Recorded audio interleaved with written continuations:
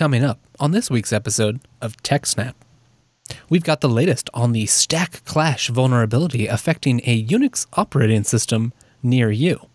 Then, thanks to a recent RNC data leak, we've got your name, address, birthday, and a whole lot more personal information. Plus, Dan does a deep dive into his DNS infrastructure with some recent changes, improvements, and how he's integrated with Let's Encrypt. Plus, we've got your fantastic feedback, a ridiculous roundup, and so much more on this week's episode of TechSNAP.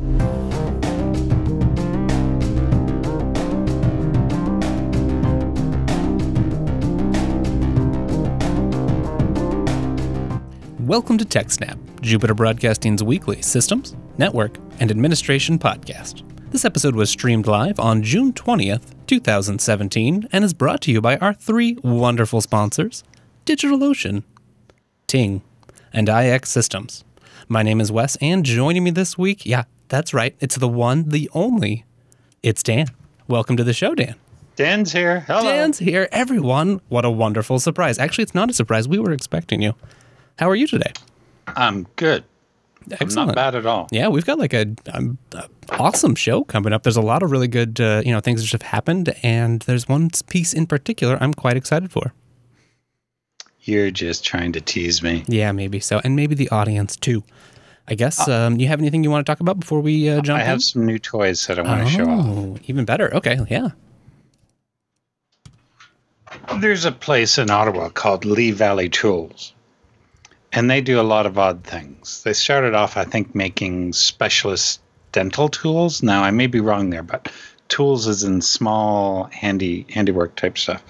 But what I bought from them on this trip was very small, very powerful magnets.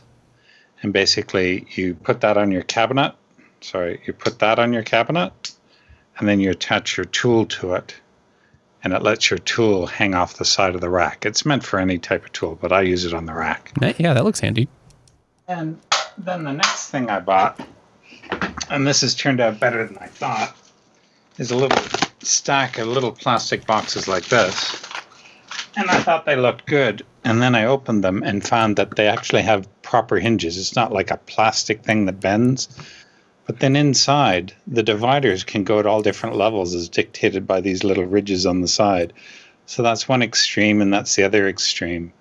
So this is going to be useful for spare parts and nuts and bolts and stuff for the rack. Oh, yeah, I can imagine tons of stuff where you just want to, especially if you can store it next to it or with it, and then put a nice label on there. Sounds organized. And I've been home for, a week now. Mm-hmm. I got home a week yesterday, and I haven't touched these. Well, of course. I'm still trying to catch up. You're a busy man. Not the least of which has been helping prepare the fantastic show we have here today. Speaking of the show. Yeah, speaking of the show. What do you have for us up first? I think I first heard about this yesterday or the day before. I mean, it may sound very vague since there's a published date on it yesterday. Yeah, okay, it was yesterday. It was released yesterday morning. So it's been out almost, I'm going to say 36 hours by the time the end of this show is. And it's basically a stack clash. And we've talked about stacks, and we've talked about... We have. I forget. Stacks grew in one direction, something else grew in the other, and if they meet, you're in trouble. That's what this takes care of. That is what this exploits. And this isn't new. What's new is the way that they're exploiting it, because it's been done a couple of times before. But it's called a stack clash, and it was done by Qualys. Yeah, that's a hard one to say. Yes.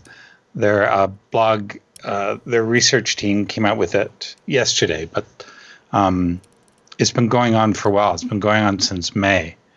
So let me start reading the first bit here, and everyone will have a good idea of what it is. And from what I understand, this affects a lot of OSs. And during the research, they found a lot of vulnerabilities in other code as well, not just OS, but stuff like sudo. The The stack clash is a vulnerability in the memory management of several operating systems.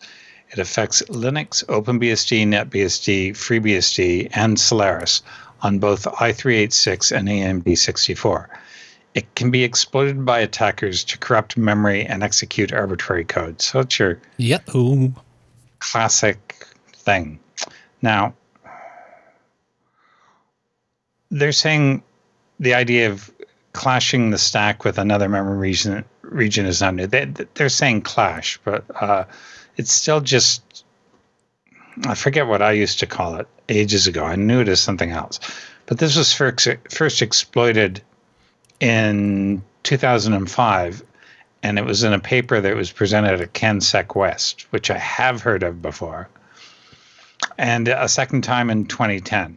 And it wasn't until after the 2010 exploit that Linux introduced a protection, and they call this a stack guard page. And I remember when that was introduced, right? Yeah. You've been using Linux that long? No, but I remember I've read about it. Okay. So in this paper, they basically show that stack clashes are widespread and exploitable despite the stack guard protection. So what's important to note is that this is not one vulnerability. So the stack clash vulnerability has one number, and it demonstrates that a stack guard page of a few kilobytes is insufficient. But during the research, they found a whole lot of other vulnerabilities, some of which are just secondary to this and are directly related to the primary vulnerability, but some are exploitable independently. For example, there's one in sudo, which is related to input validation, embedded spaces in the get process TTY name function, which results in information disclosure and command execution. So you're going to have to upgrade sudo soon. What's good, though, is that they have not released any of the sample code yet. They're waiting for everyone to get patched first. So who's affected? Linux, OpenBSD, NetBSD, FreeBSD, Solaris on both AMD and 64. Other operating systems and architectures may be vulnerable too, but we have not researched any of them yet. Please talk to your vendor, is what they're saying. Now, I do know, I read elsewhere in the original blog post, yes, the original blog post, that they tested Apple, or they alerted Apple and Google. So there were those groups are working on it by themselves. So basically, okay, so there's an exploit. Do I have to worry? Well, yes, everyone has to worry. If you have users on your system other than you, you definitely have to worry. If you have no local users, it's a little bit more remote, and we'll get into that because there are remote exploits are possible, but they haven't found any yet. They tested one, and by sheer luck, it wasn't vulnerable.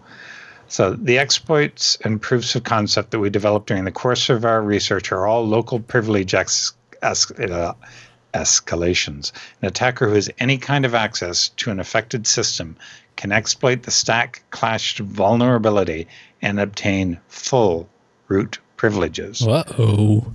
So this is a huge deal. Yeah, that is a huge deal. So as of June 19th, they didn't know about any remote exploits. But local exploitation will be always easier. Remote exploitation will be very application specific. Mm-hmm. The one remote application that we did investigate, the XM mail server, turned out to be unexploitable by sheer luck. I want to know why they say sheer luck. Yeah, what do they mean by that? I want to know more about that. Maybe something, something that ended up defeating it but wasn't designed to, I suppose. So, how can you protect your system? Basically, patch it when the vendor starts releasing patches and do it immediately. They say here that they've been working with the affected vendors since the beginning of May. So what's that?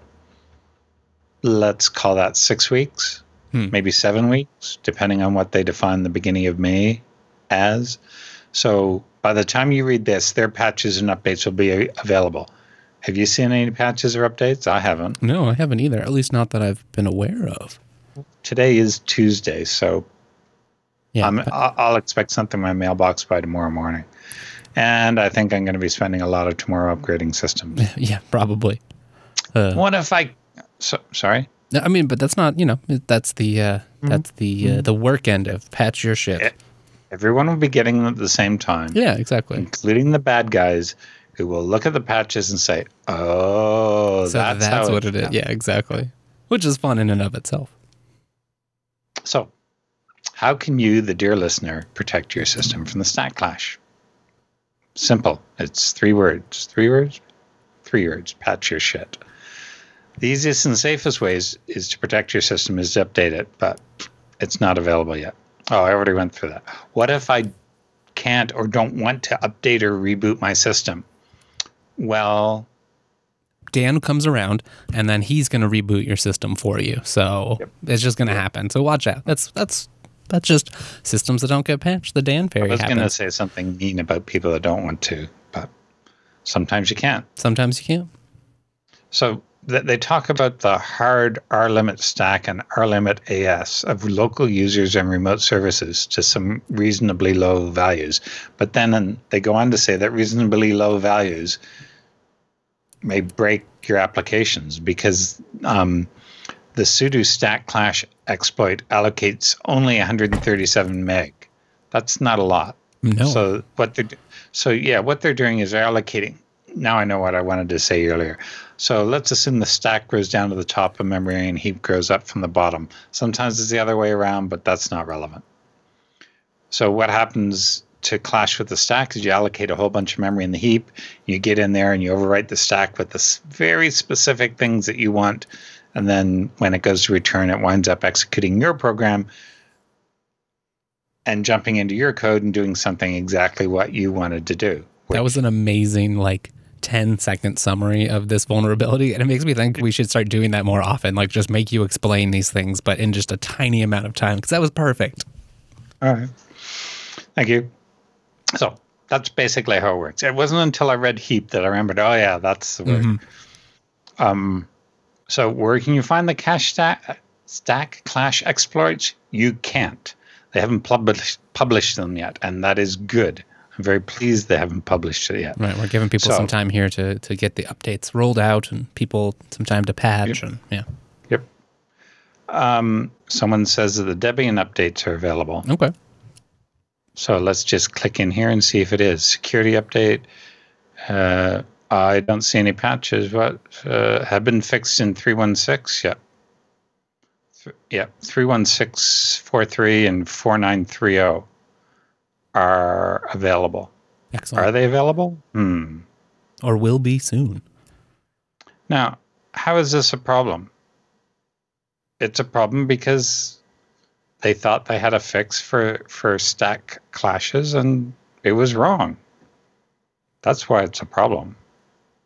I mean... Yeah, can you go more into the history of that? In the back history of the various things? Yeah. Well, the previous one, I have that here. Let me see. The first time, I didn't read much into this. I stopped at the part where I saw it was CanSec West. So basically, it was 12 years ago, early last month. And I haven't read this much. But basically, they started saying that now we're getting into large memory sizes, and with 64-bit CPUs, they're going on about that. And unexploitable bugs may be exploited to run arbitrary code in a process. So basically, you've got a bug in the program, which you can then use to escalate something else to become a privileged user. So previous bugs, old bugs didn't really cause any problem. But now that you've got this stack clash ability, it makes it even worse.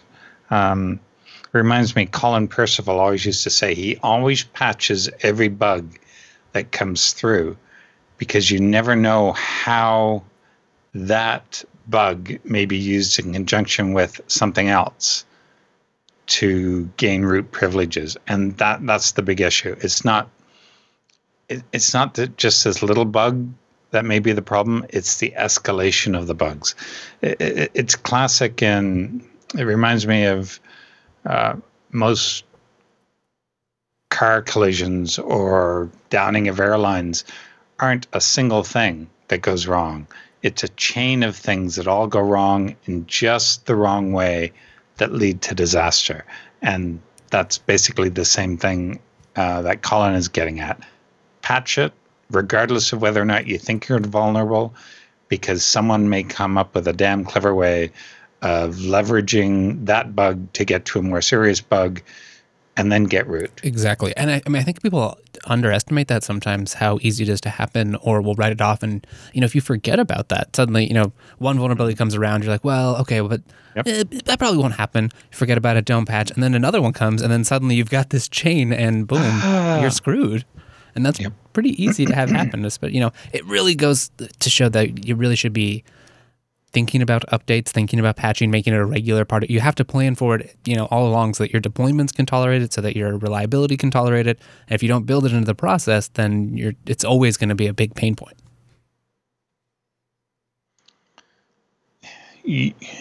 Sometimes a patch will come out and it says, if you're not running this thing, you're not vulnerable. Yeah, right. Yes. But I patched that anyway because, well, one day I may run it. Mm-hmm. Yeah, I mean, it's almost always a better idea if you can process withstanding, to keep up to date with your software. Yep. And I didn't go into much detail about the previous times this was exploited. The first time, it sounds like people really didn't take it seriously, because it wasn't until 5 years later that Linux introduced protection against it. Now, I don't know when other operating systems introduced their stack clash guards. That's what they're calling it. Maybe called something else in other operating systems. And I do know that in some places, these things are not always enabled by default, namely FreeBSD. But we'll see. We'll see what fixes are coming out and how well that will repair FreeBSD, because I'm positive tomorrow I will have patches waiting for me. Yeah, next week maybe we can touch base on that. And exactly, now's the time you can go head on over to your distribution or operating system of choice. Check their pages. Here's the the Ubuntu's got their page out talking about this CVE, and they've got that kind of information where you can see, hey, does it need to? Does this happen on this OS? Are we vulnerable? A lot of these are like needs triage upstream and those sorts of things. So we're still waiting for some patches. Go check with your operating system and stay tuned for more. Thank you. Yeah. Anything else to add? There's really nothing you can do but wait. If you want to try those R-limit stack and R-limit AS, go for it. But I have a feeling that you're going to break more stuff than it fixes. Yeah, that's fair. Worth trying. And if you do, hey, send us some feedback about it. Or you've experienced pain patching or all those things. We'd love to hear about it. And, maybe now you're starting to think a little bit more consciously about security. You want to make sure that everyone you work with thinks consciously about security. Boy, you should just head on over to our first sponsor tonight. That's our friends at DigitalOcean.com. Yeah, that's right, DigitalOcean.com. There, you can go get yourself some cloud computing designed for developers. They make it so simple, so easy, and so fast to get started with your, cloud virtualization. And they have been expanding rapidly. You can use our promo code SNAPOcean. Yeah, that's right. SNAPOcean, one word, all lowercase. That gets you started with a $10 credit. And you can start taking advantage of some of the awesome services DigitalOcean has available. Things like 55 seconds to spin up a droplet of your choice. Yeah, that's right. 55 seconds. That includes things like FreeBSD, Ubuntu, Debian, Container Linux, Fedora, all kinds of options available to show you pretty much any OS that you're going to want to run. DigitalOcean has it, and they use real, powerful KVM virtualization. That's right. None of this OpenVZ stuff. It's not a container. It's hardware virtualization. That means you can run pretty much whatever operating system you want. OpenBSD, yeah, do it. Go for it. Arch Linux, you can do that too. Pretty cool. That just shows that DigitalOcean, they're doing it right. They're using the right fundamentals. They run the same hardware that we're interested in, the same software that we're interested in, really know what they're doing. You can follow them on social media and see some of the beautiful data centers they have. And check out all the awesome new features they're launching, like object storage. Sign up for early access and get 1 terabyte free. What is object storage? It's the simplest way to cost-effectively store, serve, backup, and archive a virtually infinite amount of media, web content, images, and static files for your web applications. You're probably familiar with some of these services from competing cloud vendors. I think this really goes to show, with other recent things like cloud firewalls that they've just rolled out, monitoring services, load balancing, attachable block storage. They've really got it all. It's a modern cloud. It's super intuitive, and it doesn't have one of these crazy APIs. DigitalOcean dogfood's. They use their own API to build their UI, their whole website, their apps. It's really first class. It's a joy to use. It's supported in a ton of things. You're using Terraform or Ansible or Chef or any of these solutions. There's a ton of support. There's lots of wrappers. There's API support just about everywhere. There's phone apps. It's super easy to get started with. You get a $10 credit with our promo code SNAPOcean. So what are you waiting for? 55 seconds, you'll have a brand new thing. You can throw it away. They've got monthly pricing or hourly pricing. You can go over to their pricing page, check that out. It's super easy to get started. So don't wait. Go over to DigitalOcean.com, use our promo code SNAPOcean, and have some fun. Alrighty then, on to our next story today. What's next? The next is terrible. That's no good. I don't want to hear that, Dan. Why are you saying these things to me? Well, I'm positive I'm not in this data because I'm not the target market. Okay. Well, that's, I guess, a silver lining. That doesn't help the audience, though. Yeah, basically this affects over 61% of the U.S. population. And chances are it's only U.S. individuals in here. If you're not in the U.S., you're probably not affected by this. But basically, it's voting, potential voter information. This information was collected not by, but on behalf of the Republican National Committee. Basically, they're collecting all this information about voters. All parties do this, but they left it. They didn't leave it exposed, but someone left it exposed. Basically, it contains the sensitive personal details of over 198 million American voters, is left exposed to the internet by a firm working on behalf of the Republican National Committee, the RNC. And this data was stored in a publicly accessible cloud server owned by Republican data firm Deeproot Analytics. Now, it's important to remember it's not just going to be Republicans in this database. It's going to be across the whole spectrum of voters, because you're not only interested in your own party, you're interested in the other parties and the independents as well. So this information included names, dates of birth, home addresses, phone numbers, and voter registration details, as well as data described as modeled voter ethnicities and religions. So basically, it's everything they could gather about you legally. Now, the RNC data repository would ultimately acquire roughly 9.5 billion data points regarding 3 out of every 5 Americans, scoring 198 million potential U.S. voters on their likely political preferences using advanced algorithmic modeling across 48 different categories. Now, if you pull up the website on the screen and scroll down just maybe 2 pages, and there you'll see a sort of rough idea of how it is. It's the thing on the left, which basically describes, their approximate number of voting records is 200 million. They get 198 million of those.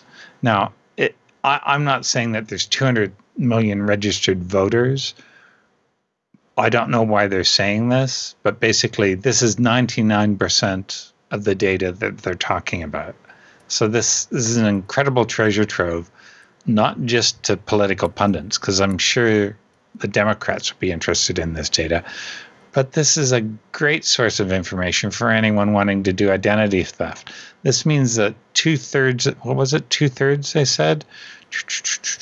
Let me go up here. Where did they say that? Yes, 61%. So 60% of the U.S. population, your name, address, date of birth was in this database and stolen by who knows who. These may not have been the first people to find it. Hopefully they were, and nobody else got it. But when you've got stuff like this out there in the unsecured like that, this is intensely irresponsible.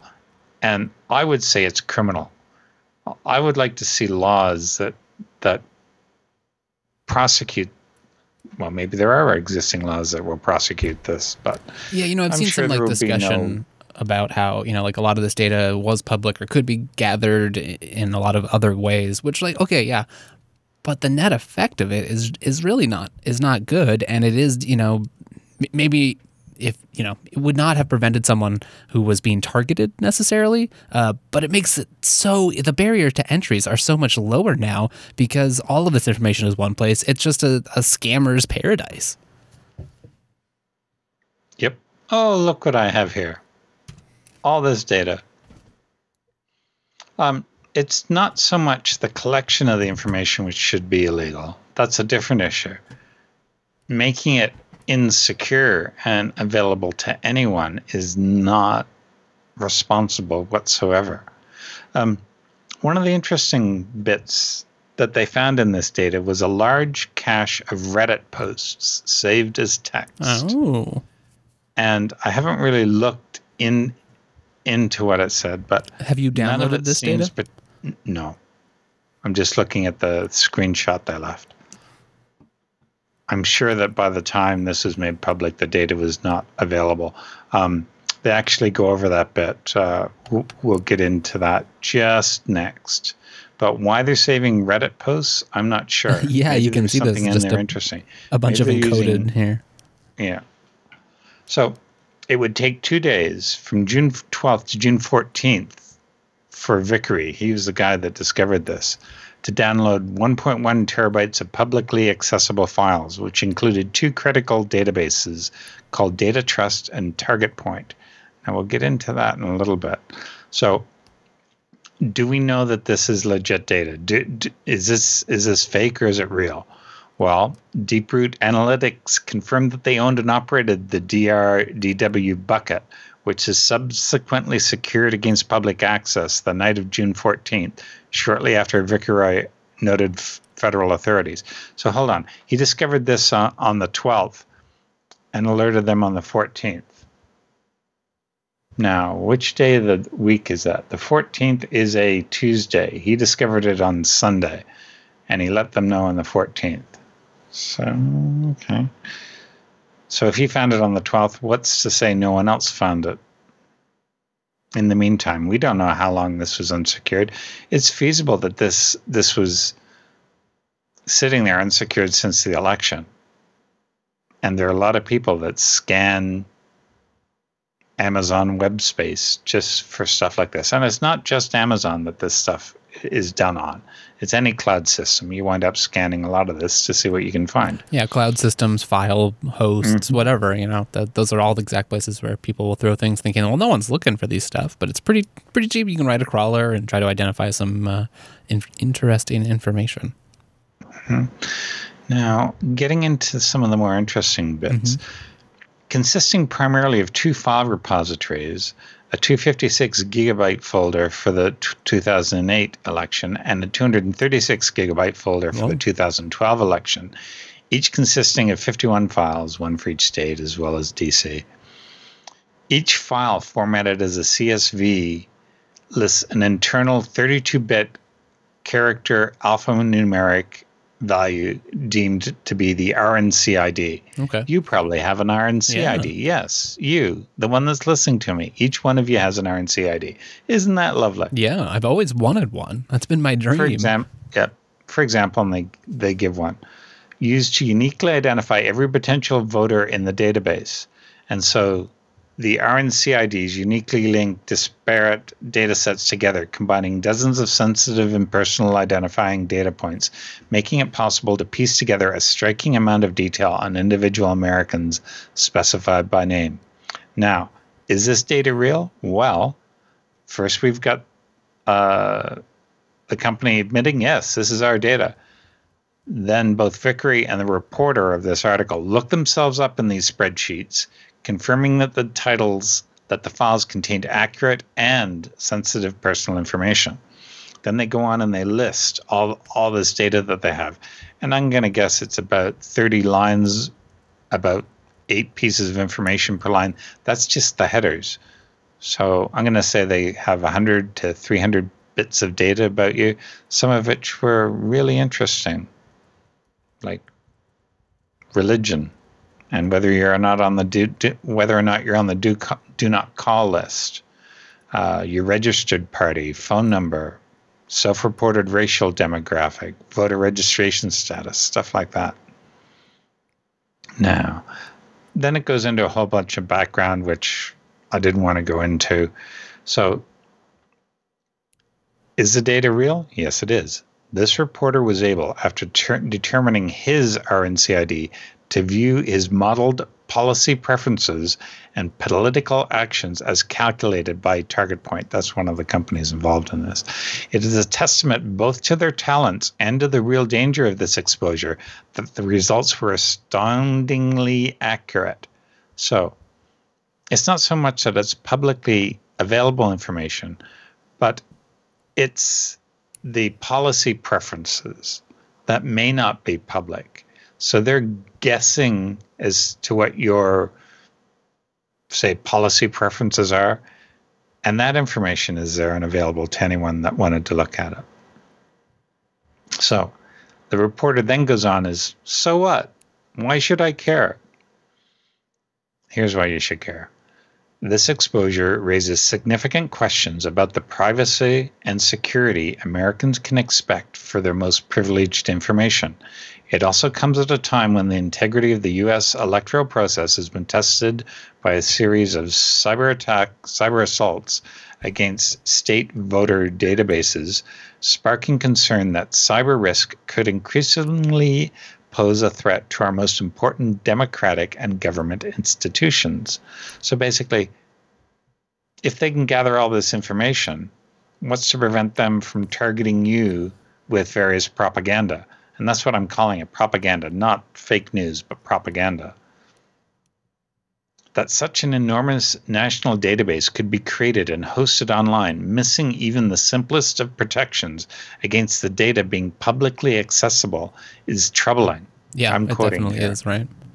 The ability to collect such information and store it insecurely calls further into question the responsibilities owned by private corporations and political campaigns to those citizens targeted by increasingly high-powered data analytics operations. So basically, it's one thing for you to guess at what I can do or what my feelings are on particular topics. It's another thing entirely to put it in a database and then not even secure it. Right. That's I mean, in effect, you're almost saying. publishing those guesses of yours about what my things are, and in a manner where you may not be clearly delineating what's a guess and what's, supposed to be factual information. And there was no attempt made at, I forget the term, where you basically hide the identity of the person. Like an anonymization process or something. Right. Mm-hmm. They didn't go through that at all. They had names and addresses, RNCID. Look it up. There's your information. Right. So what? Maybe we need to get these guys some contractors who can, show them how to use AWS a little bit better. Or they can go try out that early access of DigitalOcean's object storage and get the security right. No, that won't help. There's one last sentence I want to quote, or partially quote. And then I want to question the 198 figure. The 198 million Americans affected span the entire political spectrum. Their information revealed regardless of their political beliefs. So that, like I said before, this is not just one party. Mm-hmm. that's affected here. Now, I'm sure they did their calculations right, but the fact that there is data from the 2008 and 2012 elections, I hope they didn't add that together and come up with 198 million figure. Otherwise, it's only half of that. Do you see what I mean? Mm-hmm. That they could have mistakenly said, "Oh, look, we've got." Right, but that's not unique records or yeah. unique people or right, definitely. But still, they would have counted up the RNC IDs, I'm sure, and got it that way. It really does. It really does like violate some trust, I think, in just like maybe even if we're okay as a society with political organizations doing some level of this kind of organizing to help them. Obviously they want to find people to support them. They want to be able to go door to door. All of those things, which I understand are lawful political activities, but there's kind of these assumptions that they'll treat that data cautiously, that it'll only be used for a certain set of actions, and when it's exposed like this, it really violates that trust. Big time. Yeah. And I'm guessing that if this was to go to court for all this data breach, the individual companies might get prosecuted, but nothing will happen to the politicians, or more correctly, the RNC. Nothing will happen to the RNC. Yeah, no, certainly not, or Amazon for that matter. Yeah, no, Amazon is completely blameless here. So we'll see. I'm sure there will be more information come out of this. And somewhere down the trail, we'll hear about people being exploited based on this information. I have no doubt. Yeah, it's very much like privilege escalation and other things that you can chain together. This is just another piece where you can help. It gives you that extra bit of information that you can use to pretend to be that person, so you can shut off their water bill or whatever it is that's happening. It all comes together in the end for unpleasant things, and then we get to talk about it right here on the TechSNAP program. So it's a lot of fun for everyone. So can you imagine someone that wants to hide for whatever reason? If you want to hide, you can't vote because your name and address have to be public. Mm-hmm. Anyway, that's a very good point. Pet peeve. All right. Anything else before we move on?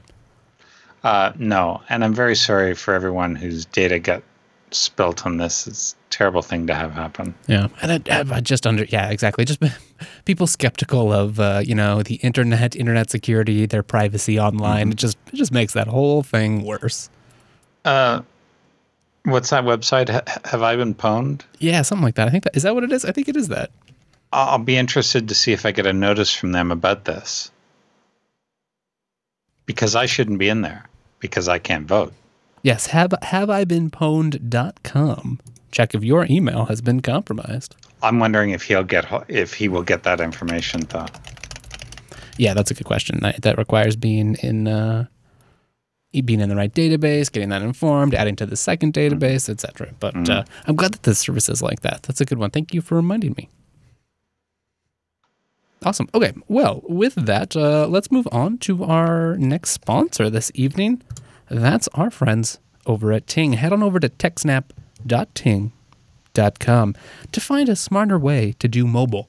The average Ting bill starts at just $23 per phone per month. And if you go to techsnap.ting.com, guess what? Because you're really cool. You're a wonderful TechSNAP listener. Ting knows that. We know that. We all love you. We want to give a little back. Ting wants to give a little back. So you get. If you sign up with Ting and you go to techsnap.ting.com, you will get a $25 service credit. And when the bill just starts at $23 per phone per month, that's a heck of a deal. If you want to learn more, just go over to techsnap.ting.com and click the What Would You Save button.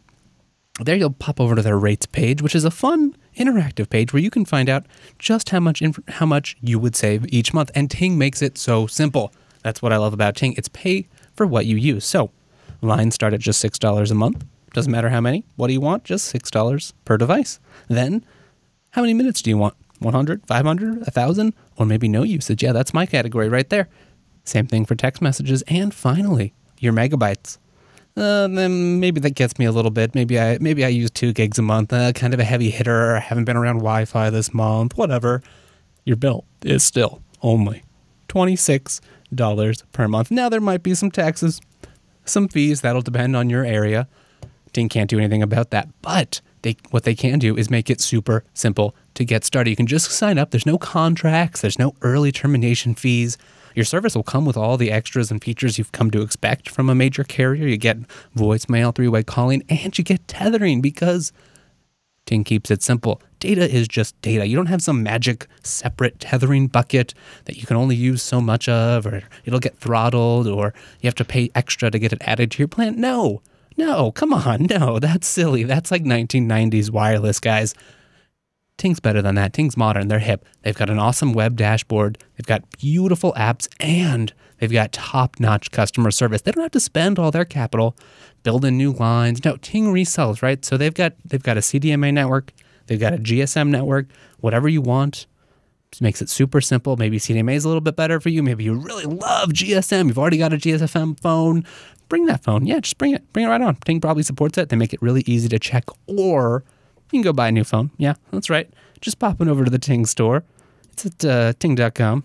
Well, techsnap.ting.com.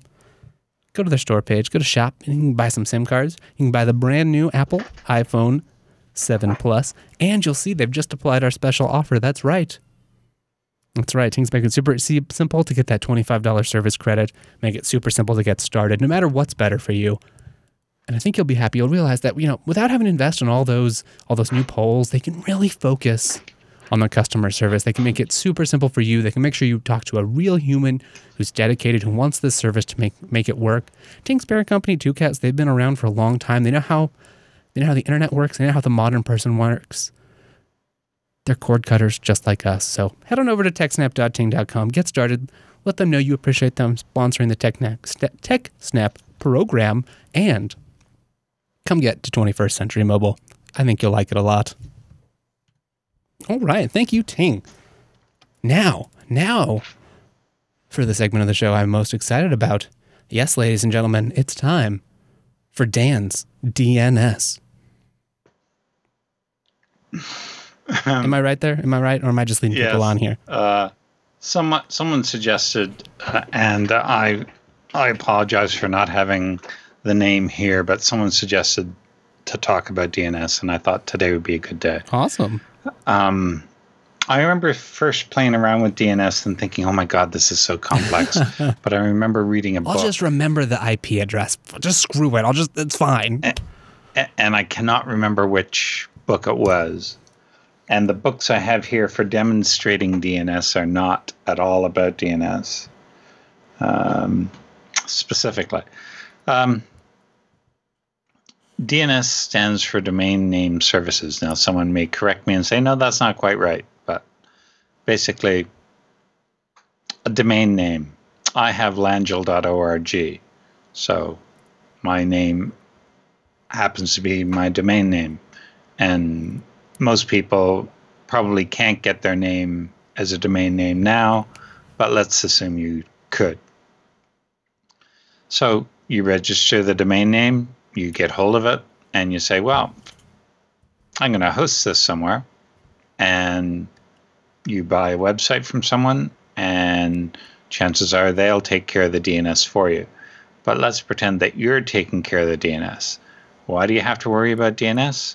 Well, you may use www.langell.org, but the underlying stuff on your computer doesn't use that at all. It uses an IP address. And we're going to ignore IPv6 for this. We're only going to use IP4. What's the difference between that and that? That's about the difference. So IP4 addresses are easily thought of in terms of 4 sets of 1 to 3 digit numbers. So, for example, 10.0.0.1 is a perfectly valid IP address.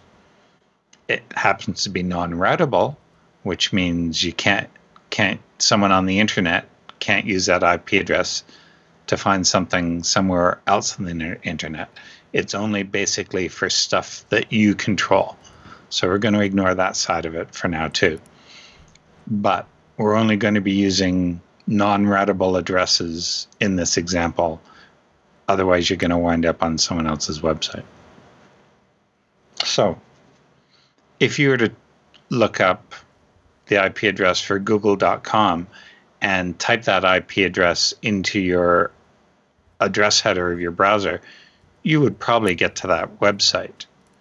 So, but why enter in something that may be 12 digits, 12 different digits? Not only is it A, hard to remember, and B, very error prone.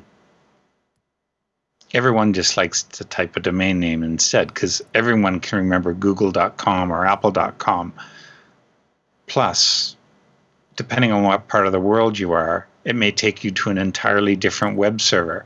Yes, that's right. Mm-hmm. Depending on where you live, a given host name may not be the same. Yeah, there's a lot of issues like with that, global, that kind of thing, or fancy load balancers that'll mix up which IP is serving that site at a certain time. Yeah. So someone living, say, in Australia may not want to talk to a Google server in the US, but they may be able to talk to something local. Mm-hmm. And that's how they break up the DNS. They break it up according to different parts of the world. But we're not getting into that part. We're just going to assume that you want your domain name to resolve to a given IP address that sits, say, in a digital ocean droplet out there somewhere. So the easiest way to think of DNS is as a phone book. And this is not a phone book. It's BSD hacks. Oh, man, that's awesome. Think of DNS as being a phone book. And think of each domain as being a different town in a different country. And so each town has its own phone book, and the contents of that phone book are managed by that town. So substitute town for individuals that own domains, and you have the sort of an idea of how phone books work. So the first idea when you want to look up a domain is you have to find out which phone book it's written down in. Fortunately, there's a directory of phone books. Case in point, if you want to know the name servers for langell.org, you literally go to the .name server, but everyone has all that fitted in. Really? Imagine langell.org dot. There's an imaginary dot at the end of every domain name or host name. It goes all the way up to the dot. And theoretically, that dot server can be queried. Realistically speaking, all the DNS servers have that information locally cached. So they go out to those servers and say, okay, who handles .org? Who has a list of all .org domains? That happens to be Affilius, somebody that I worked for once. Affilius manages all the .org domains, so you ask Affilius, and it's stated somewhere all the .orgs. So this is like a phone book of phone books, let's say. So you query a .org server to say, who handles DNS for langell.org? And they look it up in their records because I've gone and registered langell.org and said these name servers will handle the DNS for langell.org. So you query Affilius servers for .org, and it says, hey, you want to talk to either this DNS server or this DNS server or this DNS server. Any one of them will tell you the details for langell.org. And you say, oh, okay, well, I'm going to talk to this DNS server.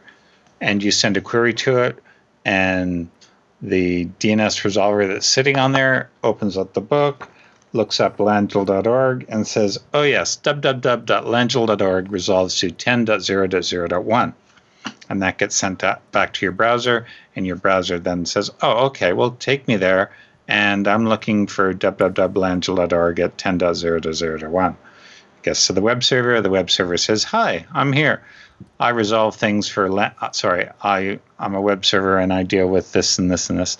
And it says, "Oh, okay, that's on my list. Here you go. There's a web page for www.langell.org." And you're done. That's it. So that's sort of how DNS works when you're in your browser going somewhere. There's a whole lot more detail that goes on, but that's the basic gist of it. You enter in a domain name into your browser. Your browser, I say your browser, but it's actually a resolver somewhere within your computer or maybe upstream at your ISP or something. But basically, it gets to a resolver. And what a resolver does, it takes the domain name and looks up the values for it. The first step is to find out where it's supposed to look this up. And the first step is finding out what your name servers are. So what's on your name servers? A zone file.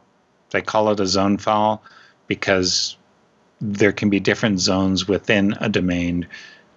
Generally, I have one file per domain. Usually it ends in .db. It's just convention. But it's just a plain text file. It's structured a certain way, and it has things like A records and text records and CNAME records. Those aren't really important, but when you come across them, you remember. But usually the most important thing is you'll have an A record for your web server. And you go in there and you look up, DNS will look up the A record and send you to the right place, which in this case will be www.langell.org, A, some timeout value, and then 10.0.0.1. You've got to remember the semicolon at the end if you're using bind. You'll get caught by that more than once. Is it a semicolon at the end? I can't remember. I'd have to look at a zone file. But what is interesting is the fact that DNS is very resilient. For a given domain, it's recommended that you have at least 2 name servers. I have 3 or 4 or 5 for some of mine. Yeah, it seems DNS like 3 servers. or 4 is pretty common these days. Yeah. Now, I made some notes here. Ooh. I used to run a single name server at home. Mm-hmm. And everything at home was put in there. But then it got complex because I would have DNS servers out there for the public and then name servers here at home for me. And so I would have to update. Oh, now you're keeping all this state a file synchronized here and between a file them. there, and it was separate. And That sounds like a pain. It was a pain. So eventually I introduced a .int prefix. Oh, okay. So, and then one weekend I just moved everything that wasn't public into the .int. And that made it easy because now I no longer at home had anything that referenced public stuff. I just had int.unixathome.org internal. Okay, that's nice. I've done something kind of similar like with the, but like home dot. Yeah. Yep. Nice. Okay, that's great.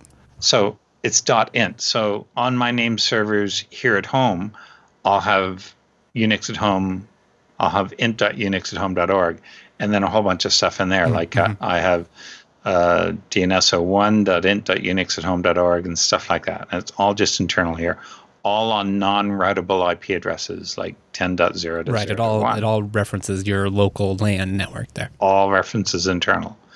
Now, there's other interesting things you can do with DNS. So not only can you have a domain name point at an IP address, you can have an IP address point at a host name.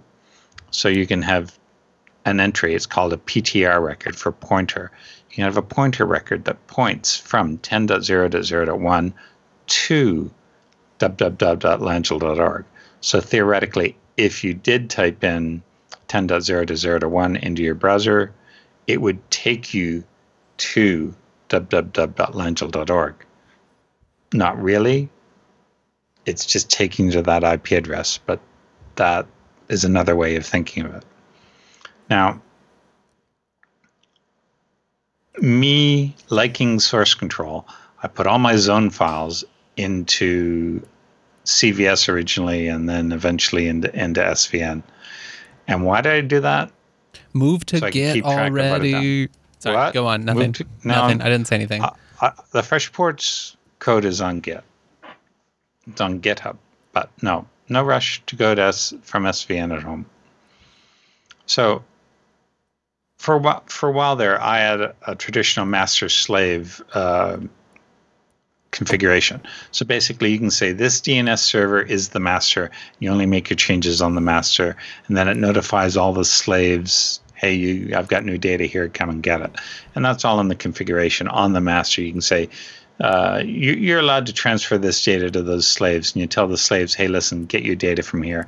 Every once in a while, they'll query the master to see if they're if they have the latest stuff. And you can also configure the master to notify the slaves and say, hey, over here, come get your data, it's ready.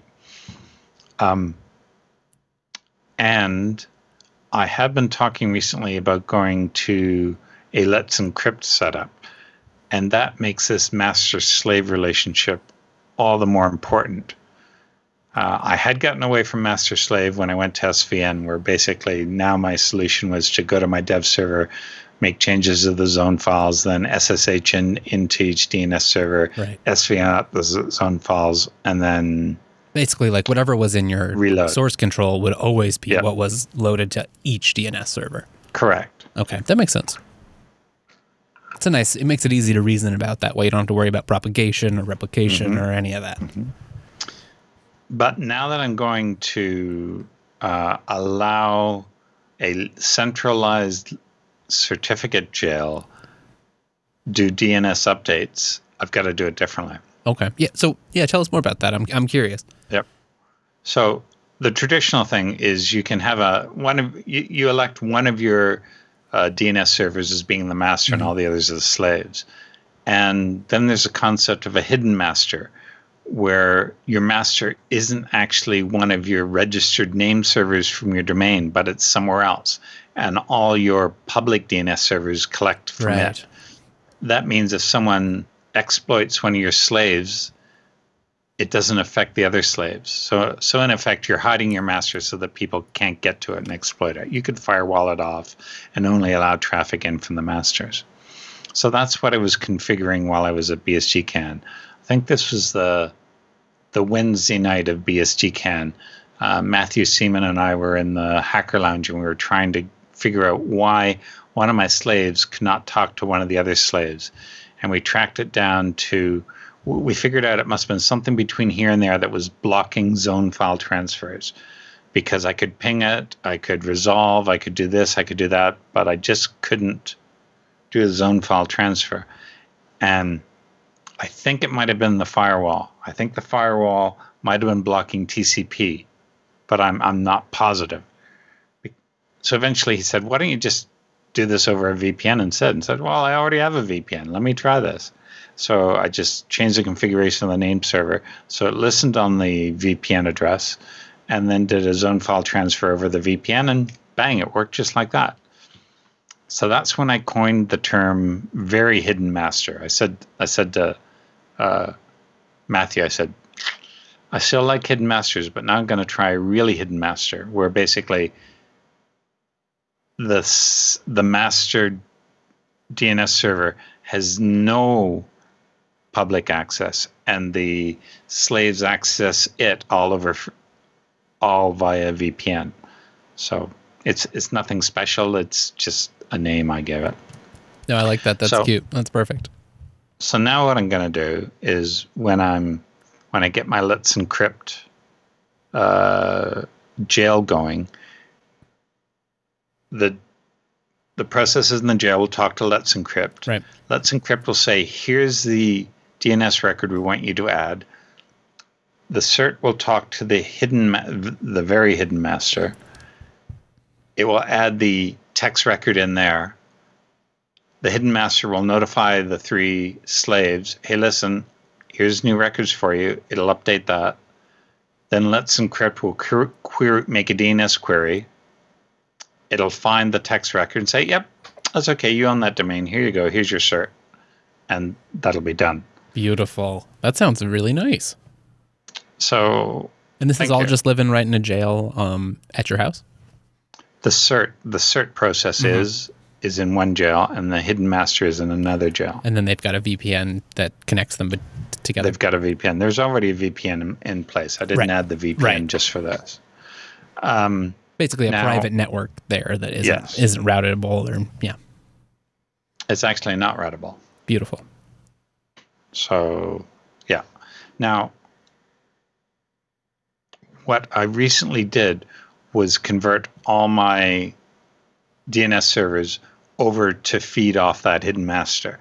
My next step in Let's Encrypt is to change it from updating one of the public DNS servers, which is what I was doing about a week ago, to use this hidden master and then see if it'll propagate all to the other ones. And if that happens, that's the DNS side of Let's Encrypt all done. Then the next stage will be to distribute the certificates I've been given to the various servers and then have those servers restart whatever processes they need, like, say, Postfix, Apache, Dovecot, whatever it might be on that one server. But I reckon I've got maybe another month or a month and a half, because I'm only getting a period of 2 to 3 hours at a time to work on this. And it's usually sometime over the weekend. And I've still got post-conference stuff to do. So it may take a while. Basically, it never ends. Once I get this set up, I don't think I'll ever have to install another certificate renewal again. That sounds awesome. Yeah, I'm going to have to take some notes here because this seems like a great setup, and I need to... It'd be nice to copy what you've done here, have that just automated, keep working, ticking around in the background, and then never think about it again. The NS update connection bit I've got on my blog. It's in the show notes. That first bit about how to issue an NS update and update your server. And there's details in there how to make sure that connection can only update a text record. It can't add an A record or a pointer or anything like that. Only text records. Oh yeah, right there at the end there. And it can add or it can delete. So it might, if someone took over and got that key, they might be able to delete your text records, which might include your SPF and stuff like that. But that's not entirely disastrous. Yeah, exactly. Okay, great. Well, that's it sounds like you've had a lot of learned some things, spent some time making things better at home, modernizing things a little bit. Are you pretty pleased with the process? Was there anything that you wish had been easier or you think people might get hung up on? The hardest part is zone files syntax. And that will take you a while to get used to. You will create a host called www.langell.org.langell.org. Okay? You will accidentally do that more than once. Yeah. It's an odd syntax. I name all my hosts .langell.org. That's just what I do. Yep. And you will forget to bump the serial. Yep. Which is basically an ID number that gives you it's the ID of the changes that you've done, and that's how slaves know whether or not to update is. Right. For Langell.org, I have serial with this value. What do you have? And say, I have a bigger value. And right. So it's your way to identify like where in your sync chain or whatever you are. And most people use year, month, day, XX, where XX goes 00 up. Mm-hmm. So each day just increments there, and then you move the day value. Is it a 4-digit year? Yeah, it's a 4-digit year. You can just use incrementing numbers, but they always have to increment. Right. If they don't increment, you're going to have a hard time. That's the lesson of the day, folks. And you'll do that more than once. Awesome. Okay, well, this is great. Thank you for sharing your detailed setup here. It sounds like Let's Encrypt is working kind of splendidly in this case. Now that you've got the DNS automation worked out, it's getting close. It's getting close. I should have it live by Christmas. Look at you setting realistic timelines. All right. Well, everyone in the audience, you stay tuned. Set your calendar reminders right now for Christmas 2017. We'll check back in with Dan, see what's happening. I'm sure that's actually going to happen way before then. But if not, hey, we've set a reminder right here. Anything else you want to add before we wrap up? DNS is lots of fun. Everyone should do it. So if you agree with Dan right there, and you should, I think you're going to get along really well with our final sponsor this evening. That's our friends over at ixsystems.com. They're the hardware service manufacturer. I mean, they do it all. I mean, hardware, full solutions, white glove service. But they're the provider you wish that you had been told about years ago.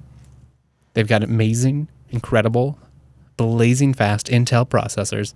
Got amazing relationships with all the vendors. They've got talented sales engineers ready, standing by to help you build the server of your dreams. So whether or not you just want to buy a new server to be, your DNS master, because you really want to start playing with some of the cool technology Dan was just talking about, and you definitely should, or you've heard Dan talk about backups and you're like, my backup situation, it's just not what it should be. May I suggest the FreeNAS Mini? It's simple. It's easy to get started with. It comes with the excellent FreeNAS software. There's the Mini, and all right, well, maybe Mini isn't really your style. Mini just doesn't sound like something that you want to say all the time or talk about on Facebook.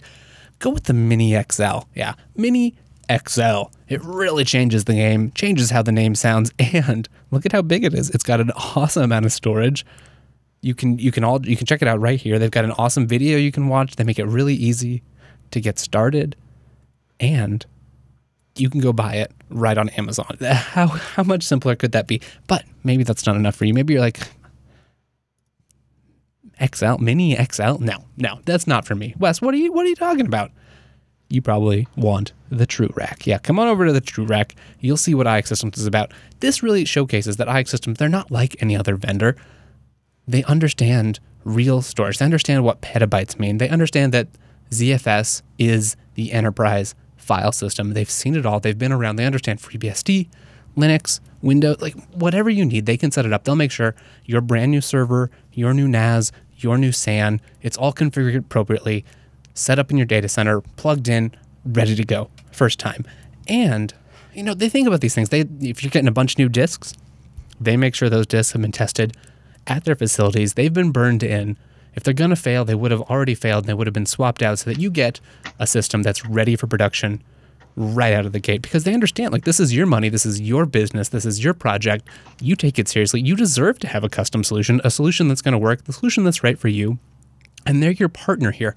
You don't have to know the correct, how many IOPS do I need? Is this going to meet that? How much should I estimate? How much should I overestimate? Is this going to fit in with the controllers that I have in the data center that I'm renting? There's just so many factors. IX is a great partner here to help you out. They've got their sales engineers right there, ready to help. So ixsystems.com/TechSNAP, that's where you need to go. That'll get you started. They've also got a great guide ready to help you out, or maybe you know someone at your organization who's looking to, they're the one working with your vendors, trying to find some new hardware. You've been frustrated with long wait lines or terrible online ordering, or been on hold on the phone, or the runaround where you just don't get responses to your emails. You won't have any of those problems at ixsystems.com/TechSNAP. No, you'll get the definitive guide to buying hardware for open source software, and you're going to have a great time.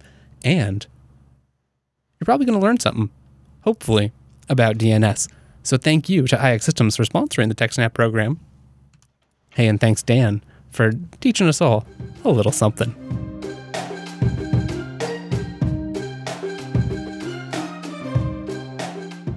And that brings us to the feedback, the time of the show where we take time to hear from you, our fabulous listeners. First up today, we've got a letter from Eugene, writing about FreeNAS and transferring files locally.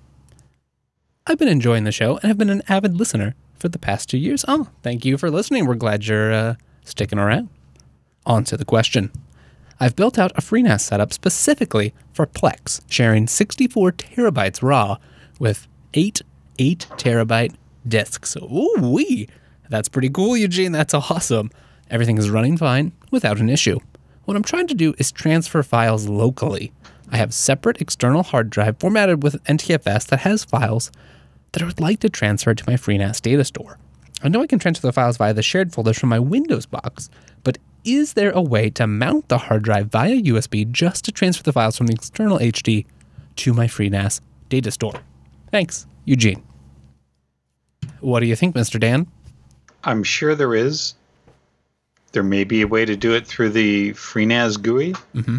Worst case, you go into a terminal session on the FreeNAS box and you mount it manually. Yeah, what's FreeBSD support for NTFS like? That's one thing I've never done on a FreeBSD box. I know there's for Linux like NTFS 3G with Fuse, you can get full support. I missed that bit. Yeah. Do it in MS-DOS instead, because I know FreeBSD can read and write MS-DOS. But it may be already formatted that way. Reformat it. But then he's doing two transfers. Yeah, it depends on if he's already... Yeah, exactly. I'm not actually sure. I'm sorry. Oh, no, that's okay. So that seems like the root of it. If you can... I missed this bit in the question. Well, I mean, it's only a tiny detail there.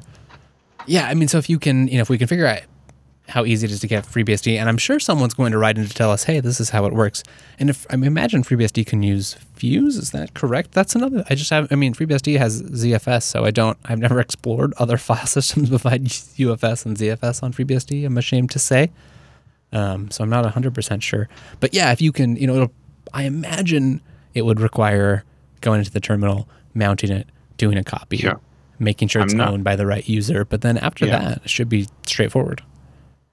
Yes, I'm not sure if it can read or write it, and I would have to do some more research. I'll have a look. Maybe someone in the channel is going to do that. But yeah, if we go on to the next question, I'll have a look. That sounds very appropriate. Okay, on to the next question. This is a letter from our friend Ben, writing about password managers filling in credentials. I want to suggest that getting your password manager to fill in your details may not be as bad as you've suggested, but I'd be interested for your thoughts and comments. I use 1Password over several devices. On each device, I either have an OS or browser extension that lets me get 1Password to fill in the credentials for me. It does not do it automatically. I have to command it to fill them in. The password manager has two interesting safeguards. One, if the domain doesn't match the one that the credentials were saved with, it either won't fill in the details or will warn you that the domain is different. And two, it will remind you that when the credentials were first saved, the site was using HTTPS, but the login form you're trying to fill in is currently only HTTP. I think it also warns about saving passwords in plain HTTP, but I'm not 100%.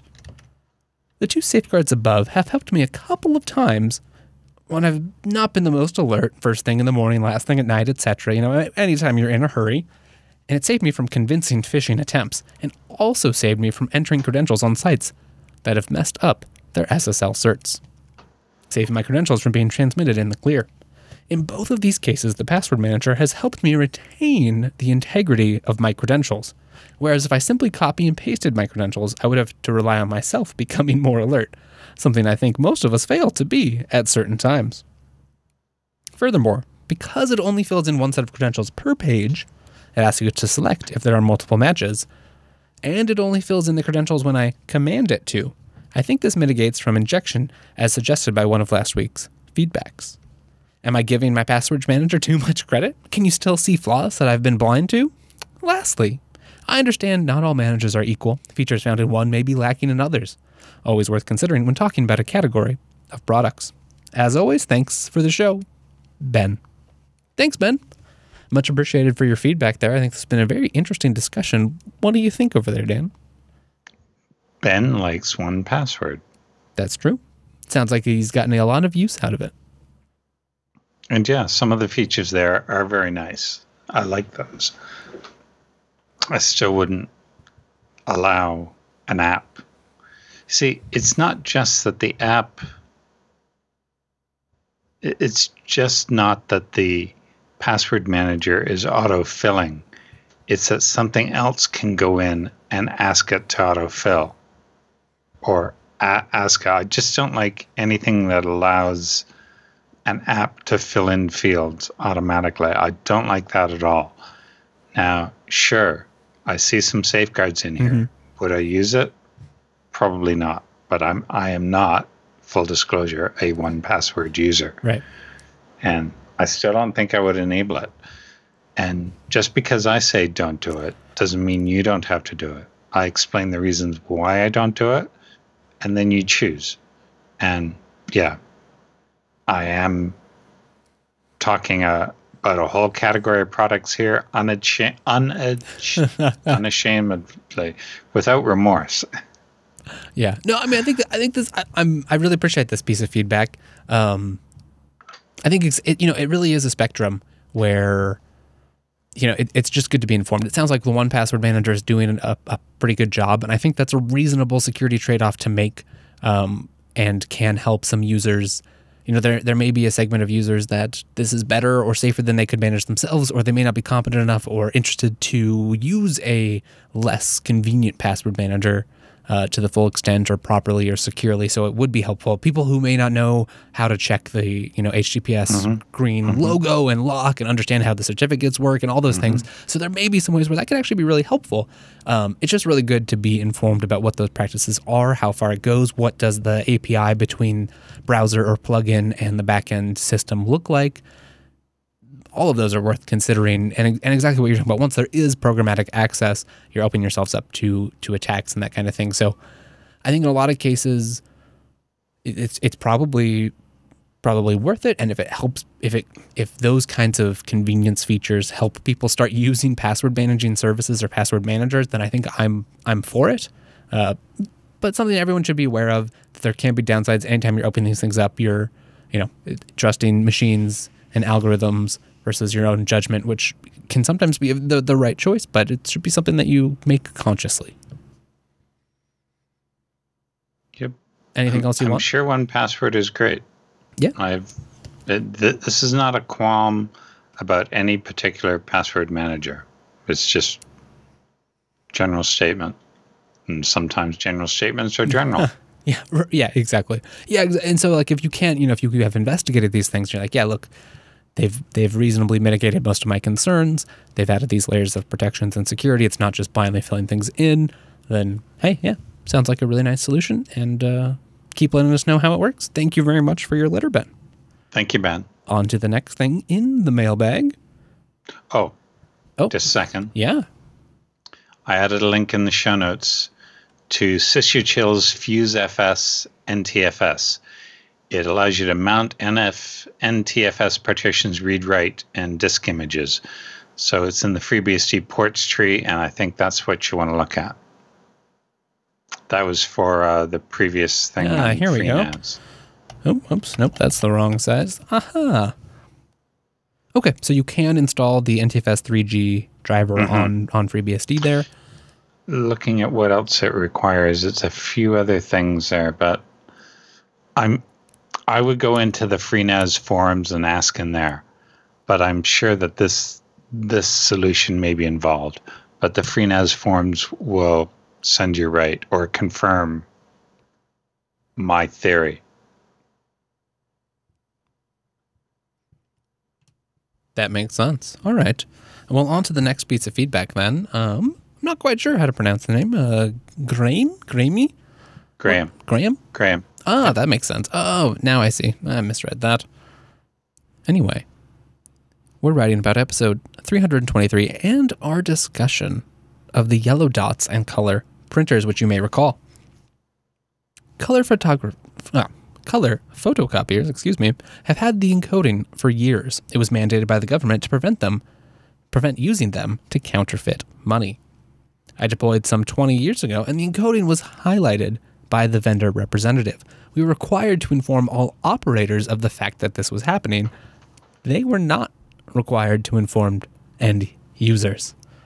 Well, Graham, thank you very much for your letter. Yep, that pretty much, I think, confirms what we were talking about. It's been a long-standing practice. I remember that. And I'd totally forgotten about it when we were reading those articles. Yeah, no, that makes sense. I mean, I know there's a lot of various safeguards and different software and hardware systems for exactly that kind of counterfeiting use case. There's another feedback item that I didn't fill in.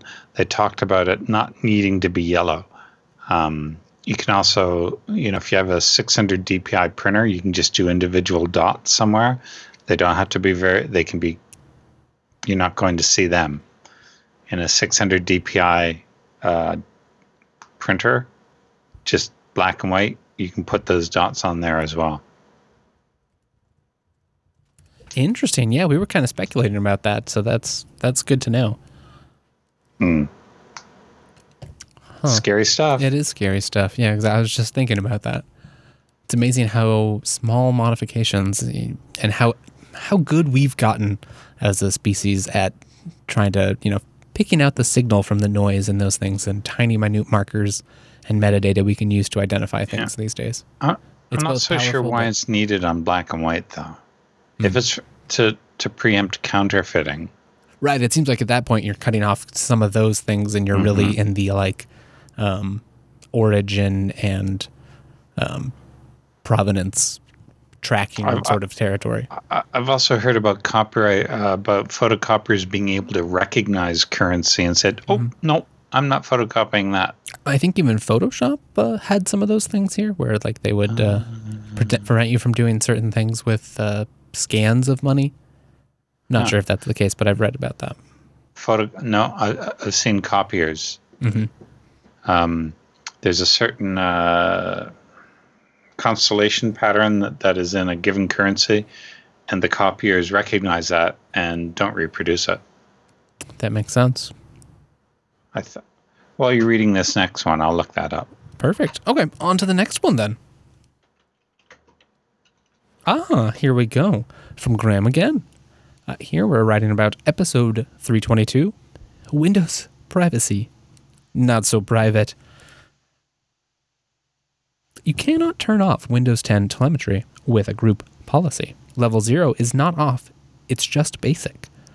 Even these settings are available only in Pro, Enterprise, and the Education editions. The Home edition cannot even use these lower levels. There is a registry hack to disable telemetry, but it is also disabling Windows Update, which obviously, if you watch this show, is not desirable.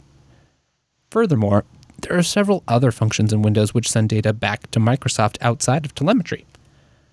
Telemetry is just one of many. And to note, Microsoft can pull files from your system, even enterprise machines using telemetry, to gather malware samples. They do not need permission to do so and do not notify you when it is done. A corporation can subscribe to Windows Defender Advanced Threat Protection to gain visibility into this data for forensic analysis purposes. And then he provides a link for more information about Advanced Threat Protection. It looks like here is a sample of what that data might look like. Oh, here's the levels he's referring to. Level, data gathered, value, security data only. So you have that basic, enhanced, full, and then another link here to more things about how to configure Windows telemetry in your organization. Yeah, it's kind of amazing if you look at like Windows 7 and then Windows 10, how much on the surface they're very similar, and a lot of things, it feels like a slightly modernized, cleaned up version of what had come before, but under the hood there's a lot more of this cloud connected advertiser ID, telemetry. It really is almost an internet first, cloud first operating system in some ways. Like I haven't seen that kind of shift in some of the other. I mean, it feels like even maybe OS X is kind of going down those roads towards a little more being like iOS, but not. I don't even think that in the same amount. Linux desktops or FreeBSD desktops or other things like Windows has really blazed that trail towards tracking and online integration and online first. I mean, like, when you install it these days, it'll prompt you with like sign in with your Microsoft account and start the cloud connection just right there. I don't know. What do you think, Dan?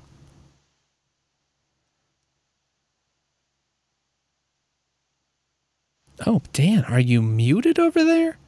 You might be muted. Am I? Come back to us. Now you're back. I'm sorry. I muted you while I was typing on my keyboard. So polite. Anything which increases privacy is a good idea, and I'm glad that we've got this stuff in here. But why allow enterprise to do something that you won't allow individuals to do, and especially in terms of privacy? All operating systems should allow you to be anonymous. There's no reason for this tracking. Yeah. And I mean, it seems really like it to go away. Yeah. And it seems like there's some compromises that could be made in a lot of these cases. Like, yeah, okay, have that feature exist. Sure, if people want to use it, if you want to connect your cloud account, okay, great, do so. But don't require me to. Don't shove it down our throats, so to speak. Yeah, exactly. I think exactly what you're saying. Like, we shouldn't be required to have those things. We should have reasonable options.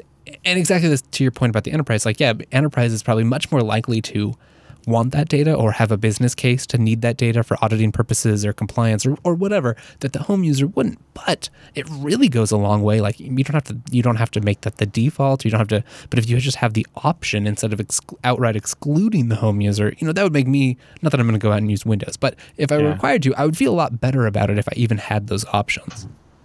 Yeah, it's. We're becoming commodities, and we shouldn't be. Yeah. I can see commoditizing something when you're providing a service such as Gmail, but you've paid for Windows. Right, yeah. It came as part of your device, or you actually explicitly bought a license. Yeah. Yep. That's a very good point. All right, well, that's the feedback. Anything else you want to add? Thank you. If anyone else knows about information like this, about how you can provide better personal space security for individuals, please let us know about stuff like this. Absolutely. We really appreciate it. Feedback's one of the best segments of this show, and I love the connection with the audience. And I added to the show notes the constellation I was talking about. It's been incorporated into a number of banknote designs worldwide since about 1996. It is added to help imaging software detect the presence of a banknote in a digital image. Such software can then block the user from reproducing banknotes to prevent counterfeiting and using color photocopiers. Oh, yeah, that looks familiar. Look at that. Helping protect our fiat money. Yep. Thank you, cool. Technology. So at the bottom is a list of all, it's in the Canadian dollar. Well, was. So we'll see. Right. It's a lot harder to counterfeit Canadian funds now because it's this. It's not a paper or fabric-based currency. It's plastic. Right. Yeah, it's all plastic now. Extremely thin and slippery. Mm-hmm. You need pretty industrial stuff to make it in the first place, I think. Yep. Yeah, interesting. And it looks cool too. So there's that. Oh, yes, it does. Okay, so that wraps up the feedback. If you would like to send us feedback, you can go to techsnap.reddit.com or jupiterbroadcasting.com/contact. There you'll find a form. You can send us your feedback. We'll go through it and put it on this show. That gives you an outlet to, hey, complain or compliment. We prefer those. That's just a little tip. Dan likes compliments, turns out. I don't know. And actually what we really love is, all the cool things you guys know about, the tips, the tricks, the experience you've had really improves the show. So thank you very much to the people who have reached out, and please feel free to do so. And stay tuned. We'll be right back with the Roundup.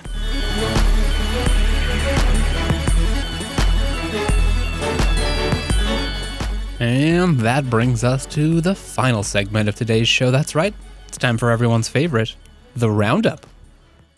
Dan, I think we've got a good Roundup today. There's a lot of things we've touched on before, or they're just kind of neat. First up, though, I saw this when you linked it to me, and it just freaked me out a little. The image, it's just... Yeah. Look at those. Scroll. Look at those eyes. Don't look at them too long. Oh, God. Okay, right off the screen. Okay, what? I couldn't get past that. So what is this first one about? So it is about the NSA has linked the WannaCry computer worm, which we talked about at least 2 different shows, to North Korea. Now, you have to keep in mind that linking a given activity, you're not actually linking it to the government. You're linking it to a group. when you're investigating cyber stuff, you notice patterns. And you say, oh yeah, this is very typical of this group. And you give the group a name, not because you know who they are, but because you have to refer to that group. It's kind of boring calling them Group A and Group B. So basically you say, usually Group A is all...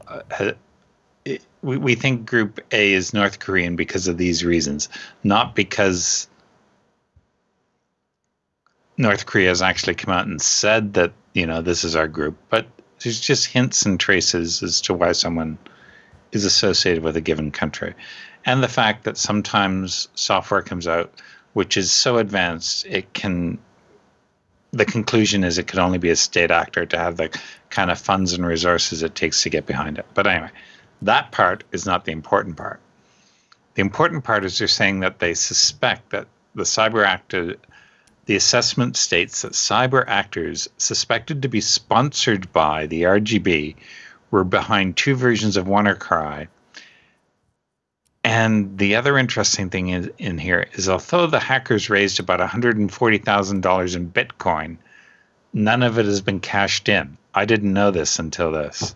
None of it has been cashed in because of an operational error that has made the transactions easy to track, including by law enforcement. As a result, no online currency exchange will touch it. So they made some sort of mistake that made it trackable, which means that no one is going to cash it in for them, which means they can't cash it in. It's basically like taking numbered bills from a bank robber. You just can't. So, yeah, that's about it in this. That's about all that I read through. So have a read of this. See what you think of it. It should be very interesting.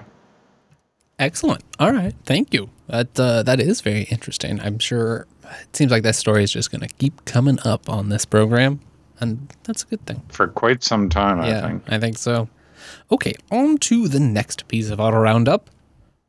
Over at Tenable.com's blog, they've got an article by Jacob Baines about routing a printer from security bulletin to remote code execution. And I thought this was just a really neat little rundown of some of the research they did. They start talking about like printers. They're everywhere. Big businesses, schools, homes, blah, blah, blah. And they saw an HP potential security vulnerability that had been identified with certain HP printers. And it could be used to exploit, and execute arbitrary code. So they went out and identified which versions of the firmware were vulnerable, and they wanted to try to play with this, figure out what was going on. So they went out and bought some of these printers just to play with them.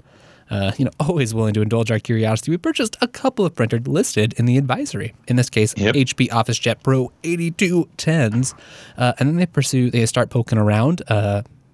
Thankfully, both printers arrived with vulnerable firmware installed. They hadn't been updated at the factory or anything like that. And then they start poking around. So they do some Nmap here, which is fun, and they find that there's port 9100 open, which is described as HP proprietary, but it's widely known that on HP printers this supports raw printing and like PCL, PostScript, and PJL. In particular, they start showing some PJL interactions over here. And they reference a paper about exploiting network printers, a survey of security flaws in laser printers and multifunction devices. What follows is really a great way, it just shows how they've been poking around with Netcat. They eventually write some Python scripts.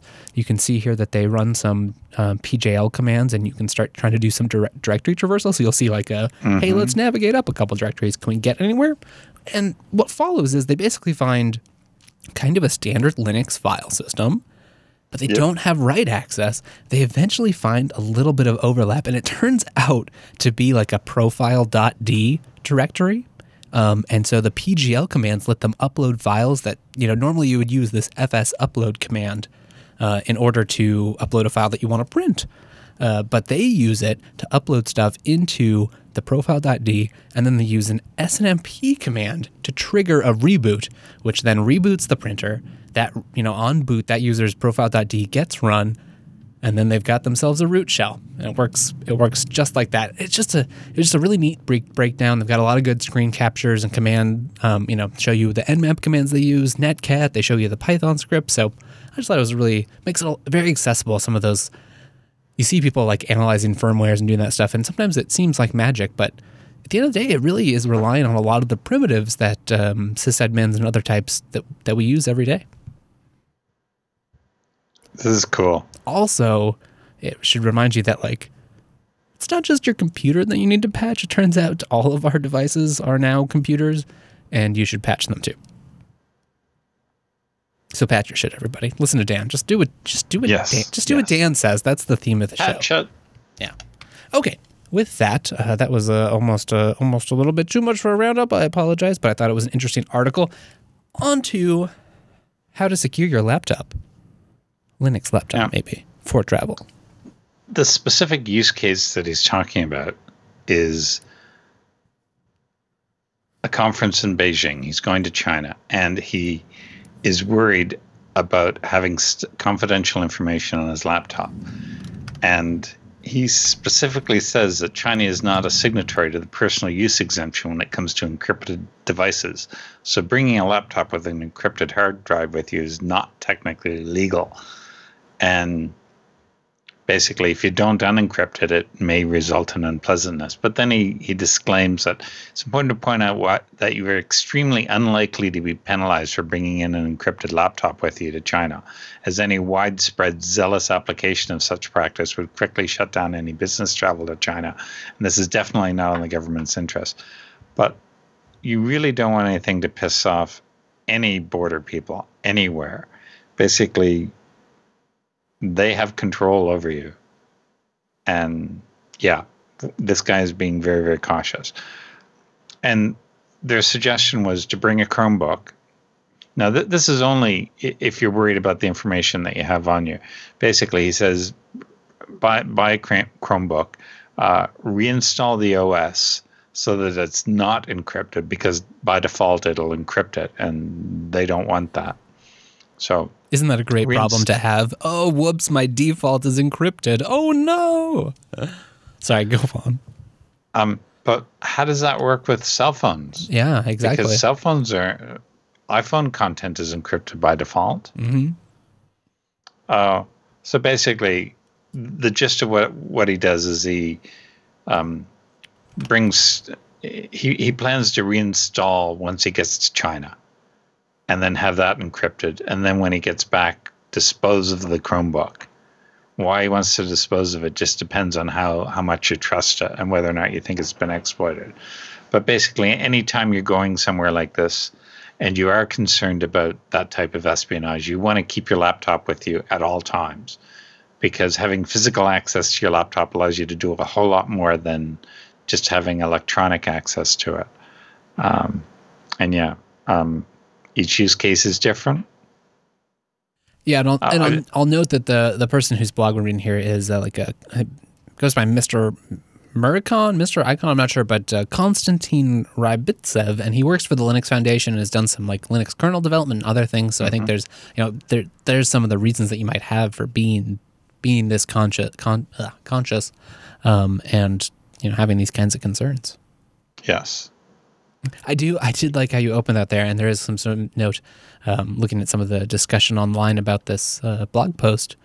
Some people comparing, talking about how much of a worse experience and how much more likely they felt they were going to be searched, or that their laptops would be searched going through a U.S. airport as compared to a Chinese airport. Mm-hmm. So there are different threats in terms of state actors versus commercial interests versus. But I think in general, this blog post is just a good idea of, if you really are paranoid, you have reason to be paranoid, these are some of the things you should start thinking about internalizing and maybe adapting your workflow to. Thankfully, for a lot of us, people watching this show, if a lot of your day-to-day involves a terminal and a web browser, a Chromebook is maybe serviceable, especially if you're only going to be traveling for, a week or two. Then not great, but yep. I know I've seen some people who do this, maybe Chromebook, or you could get maybe a used ThinkPad if that's available in the region that you're traveling with, and then buy it off Craigslist or the local equivalent and try to sell it again before you leave, or just get rid of it. It is unfortunate we live in a world where these kinds of considerations are kind of commonplace. Yes. Okay, well, with that, I'd like to end the show on a little bit happier note. So yes, FreeNAS 11 is now here. Yeah, that's right. That's right. I know there's been some confusion around this, especially with the last release and some of the confusion there, but it's here. It's official. FreeNAS 11. It is an S3 compatible server. Ooh, look at that. Look at that fun shark too. That's a lot of fun. All right. Well, I really thought there'd be some things more than the shark here. I think it gets started. You can go watch the video at home, but there's S3 compatible things. They've improved a lot of stuff. It also introduces the beta version of a new administration GUI. It's based on the Angular framework. They expect that the GUI will be themable and feature complete by 11.1. So really there's like a lot in the works here.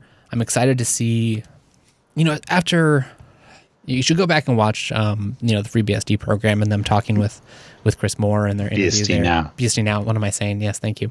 Because that'll explain a lot of the backstory for this story. But it's great to see them coming forward with what should be the next stable release, seeing what that looks like, getting excited about that, because I think there's a lot of people that really love the FreeNAS platform and wanted to see it, and were a little bit confused about what happened. So it's good to have a strong arm forward here. Have you tried it out? No, I don't have FreeNAS at home. Well, you already have FreeBSD, so I guess you're covered. I've got big FreeBSD servers. This is a different use case than what I've got. One line I see here, it says, testing indicates that the kernel of FreeNAS 11 is 20% faster than the kernel of FreeNAS 9.1. That's significant. Yeah, that is significant. Wow. That's kind of awesome. Well, I'm pretty happy to see that release, and it's always nice to see the latest updates from FreeNAS and the people at IX behind them. So awesome. And I think that's a natural point to end this here show. If you have tried out the new version of FreeNAS, let us know. Give us your feedback. You can find more of this program over at jupiterbroadcasting.com. There's the archive. There's the calendar, which will let you know when we're here live. And there's the contact form, and that's how you let us know how much you love FreeNAS 11, how much you hate our coverage of it, or any other thought that's on your mind. If it's interesting, we'd love to put it on the show. If you have experience with some of the tools we've talked about, you've got criticisms, you've got tips, it's all wonderful. If you want more Dan, he's at TechSNAP_Dan. You should also go follow his blog, where he might update you more about his DNS situation or other fun precursors to this here program.